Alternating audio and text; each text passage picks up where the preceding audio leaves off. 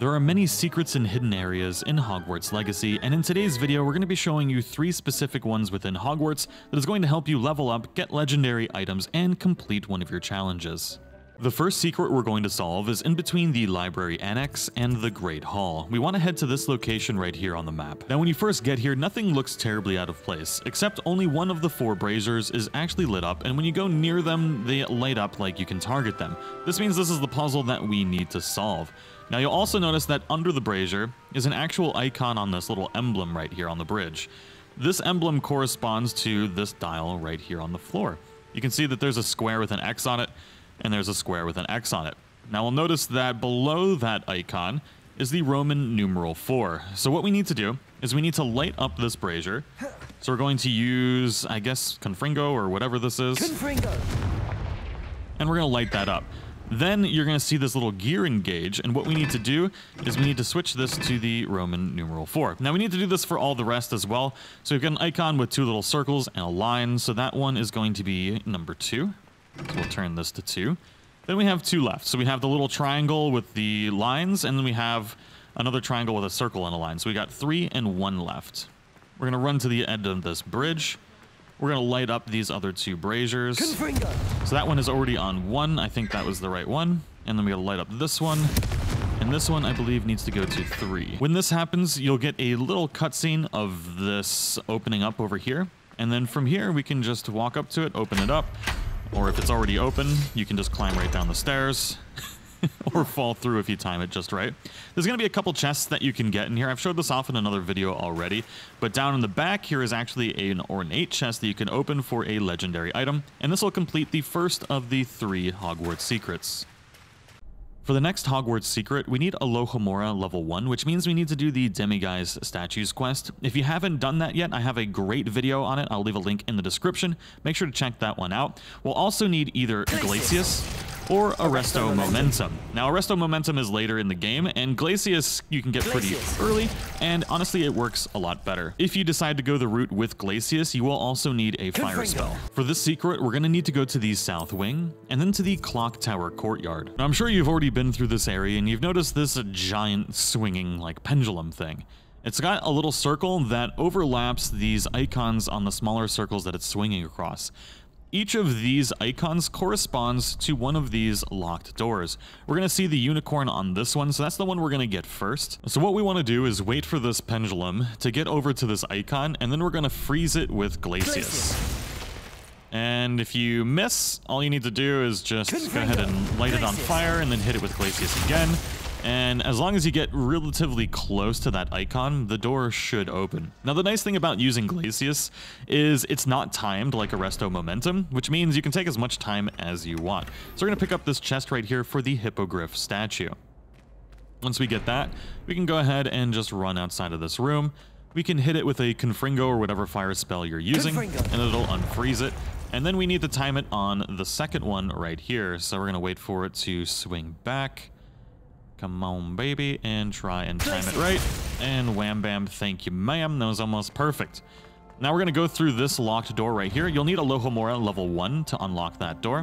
And we're going to head up these stairs. Up these stairs, we're going to head into this little room here. And then the door we're trying to get through is right over here. If you put yourself invisible first, you can walk right through this door and then grab this chest right here where you'll get 500 galleons. Now for the next one, we can do it from right up here. We're going to wait for it to get close to this. Glacius. And then we're going to turn around. We're going to run right up these stairs. So we're going to go up and up and up. And once we get about here, we're going to turn right. And we're going to go down these steps right here and into this door. Ooh, if we could get, my God, go through the door. Thank you. And we're going to get the wonderful cabinets. There's also another chest right here where we can get the Imperial Gray and Bronze wand handle, which actually might look really nice with my wand. Now, I do want to mention if you do wait long enough, the Glacius will go off on its own. So you can't take like all the time in the world, but we're going to get this 4th one right now. So we're going to cast Glacius. Wham bam, thank you, ma'am. We're going to turn directly around and go up these stairs. And then once we get here, there's going to be a door. We can walk through this door, and this one will be unlocked. And we get 200 XP, and we've solved the Hogwarts secrets. Well, another one of the Hogwarts secrets. And a legendary chest. Now, to be able to find and complete the third Hogwarts secrets, we'll need to complete a main quest called the Polyjuice Plot, which will give you access to the headmaster's office. Now, this quest is just before completing your third trial, so it is quite far in the game. Now, if you have already completed this quest and you don't remember how to get to the headmaster's office, we're going to go to the grand staircase, and then we're going to take the trophy room flue point. From here, you might see this armored statue just completely decimate this one, which is a good time to watch. But we're going to head down this hallway. And it's quite a bit of a jaunt to get to the headmaster's office. We're going to go through these double doors. We're going to head all the way up these stairs. We're going to go down this hallway, which is going to lead to another set of stairs that we need to go up. This area is actually really pretty. I just wish there was more things to do here other than just run all the way to the headmaster's office. Then we got to go all the way up these stairs. It's a lot of stairs. I'm sorry. I didn't make this maze of a place. I just run through it. Then we're going to go through this door right here, and we're going to turn left. When we turn left, we're going to find another set of stairs. Thankfully, this is the final set of stairs to the headmaster's office.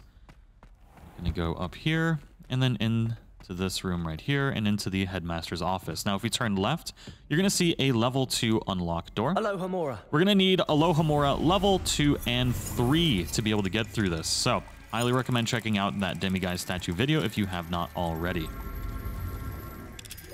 There we go. So this is the level 2 unlocked door. Grab that chest right there for the avian brown. Ooh, wand handle. That's kind of cool. And then, of course, there is the level 3 unlock right here. Once unlocked, you're going to find another set of stairs. We're going to go up these bad boys and just collect everything you want in this area if you so desire. Professor Black, regarding your letter dated 20th of September, I shall not reconsider the admission process at Hogwarts. Regards. Okay. So we actually want to grab something right next to this music box thingy-maboober right here. It's a key. This is the key of admittance. Now we're going to take this bad boy all the way back down the stairs. Once you're back down into the headmaster's office, we're going to exit and go back down another set of stairs. And then once we're at the bottom of this, we're very close to the end of this Hogwarts secret. We're going to go directly down this hallway, and there's going to be a large lock. This is actually kind of a really cool lock. We're going to open it up with that key that we just got, and it's going to do all sorts of little spinnies. And once it's done, it'll go back to the center and open up. This will give us our final achievement or challenge for the Hogwarts secrets, and it's going to give us another legendary chest. If you run all the way up those stairs, there's actually a couple cool things that you can get up here. We can get another field guide. It's the Quill of Acceptance, and then we've got another chest and another ornament thing. Ornament? I don't know why I'm calling it an ornament, but this is where you'll get the Arrow Pink Swirl wand and the Tower Spire collection update. Now that we've completed all 3 Hogwarts secrets, we can go to challenges and then to exploration. And if we go all the way down, we're gonna get to collect all of our challenge items. So we got the tailored tailcoat and the fashionable dress robes. Now the tailored coat, on the other hand, actually looks really good, and this is the same coat that Professor Black is wearing in the game, and I actually really like the way it looks, especially with this outfit. I don't know if I'm a big fan of the fashionable dress robes, but if you're wanting to feel pretty fancy, maybe it'll work for you. Now, arguably the better reward is the XP that you get, because XP is very limited in this game, and the legendary items. So if you're needing some upgrades, it's a great way to get some upgrades and some XP, because when you complete the game, you're going to need to actually level up to get one of the final quests. So I highly recommend completing this. I do hope you all enjoyed the video, and I'll see you all in the next one.